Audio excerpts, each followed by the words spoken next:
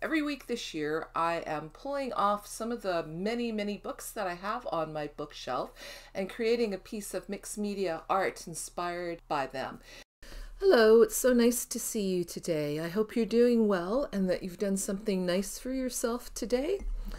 Personally, I'm enjoying a really nice cup of warm licorice tea because suddenly it doesn't feel very much like summer here in Vancouver. It's cold and raining and it feels more like winter. Today's video is going to take us on a bit of a journey. I can trace a direct connection between these two books, but this story really starts many years ago in the dark ages of the last century when I was first learning how to weave. I learned to do a style of weaving called backstrap weaving, and my weaving teacher called this one in particular a Oaxacan band. And at the time I had not even heard of Oaxaca.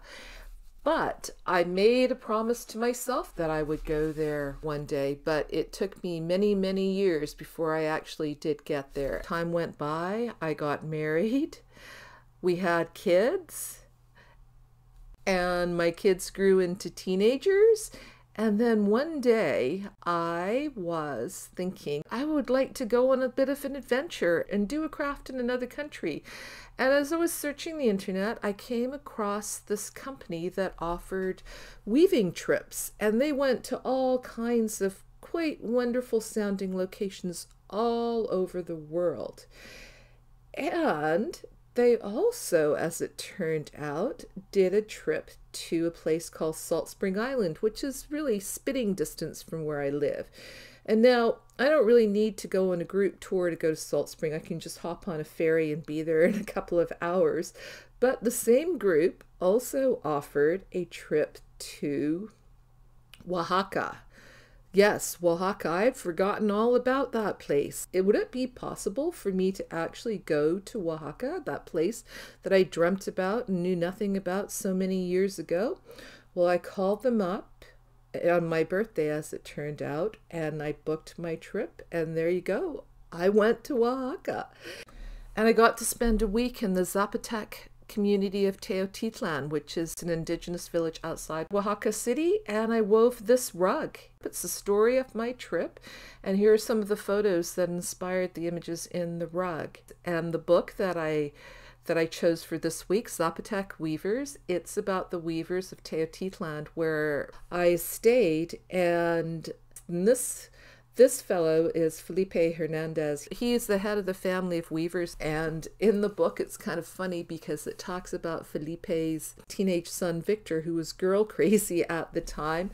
And Victor was one of our weaving teachers. He's now an adult with a teenage daughter of his own. And I can tell you that that trip led directly to this book. So this is a catalog for a weaving project that I was invited to participate in.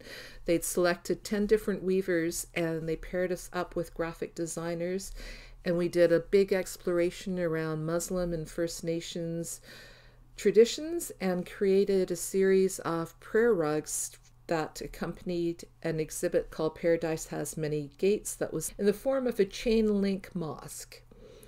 And this is the rug that my daughter and I wove as a part of that project. If I had not gone to Teotitlan, if I had not gone and woven that rug in Teotitlan, I don't think I would have had the confidence to say yes to doing this project. And this is the loom that I wove my rug on. It's called a rigid heddle loom. And I had a comment from a subscriber from Minnesota, and this particular rigid heddle loom is made by a company called Becca, and they're based in Minneapolis. So there's a connection there. And there's myself, my daughter, and the graphic designer that we worked with to make the rug.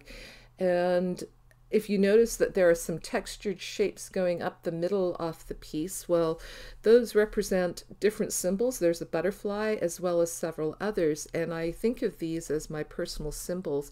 And we titled our piece Find What You Need, because those symbols can have many different meanings in different belief systems and different traditions, but I've been thinking that I want to make myself a rubber stamp that uses those symbols. So that's what this video is about. And although the background piece there is woven, somehow there's no video about it. So I'm just going to show you how I'm going to carve my stamps. So this is carving material. It's called Easy Cut or Safety Cut. It's like lino, but it's soft like an eraser. And I'm using these micro wood carving tools, and they come in different qualities and different styles. And the type I like, I bought them from a Canadian company called Lee Valley Tools. And I've drawn out my design, and I know that I talk a lot about not planning things in advance, but you know, if I wanted all the shapes to fit onto my piece, I did have to do some planning. So I drew out a little schematic, and then I drew the shapes onto my piece of eraser material before I started carving them out. And you just put the lightest amount of pressure on and it carves them out. And now I'm doing a test run here to see how the stamp is going to look. And let's see. So it's like a bit of a proof. You can see some other stamps that I've done there just to see how it looks. And if I like it, I can leave it as it is. And if I don't, I can make modifications to it. I decided I wanted to round off the corners, and just like you would with an eraser, I'm erasing the sharp edges on the corners.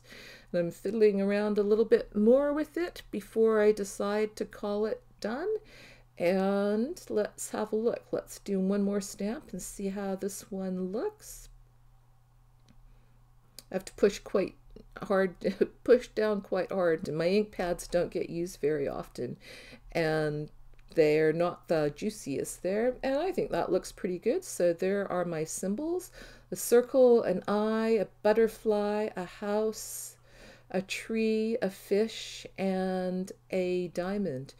And that red fish has come up a few other times over the years, and maybe one day I'll make a video that talks about the significance of the red fish in the river to myself and as a symbol.